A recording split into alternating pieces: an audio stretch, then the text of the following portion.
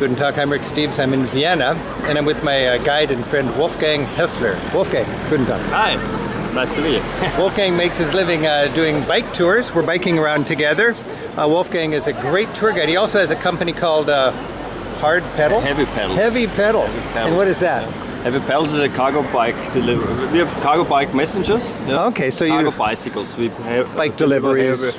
Heavy and big stuff on the bicycle. Now, this is my favorite street in Vienna. It's called Mariahilfer Strasse. And last time I was here, a couple years ago, it was noisy. It was difficult to hear yourself think. What has happened since, Wolfgang?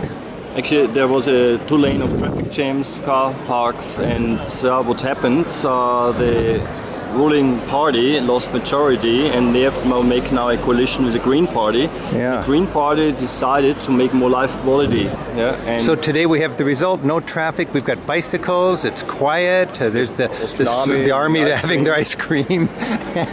And we have in America we have this image of the Austrians. You know, you almost elected like a fascist. So there is a right wing on your. Of course, in all countries, right-wing parties. And Vienna would be more it's a liberal country, liberal city. Vienna is quite liberal. So where are the conservative people that almost elected your far-right guy? Where do they live?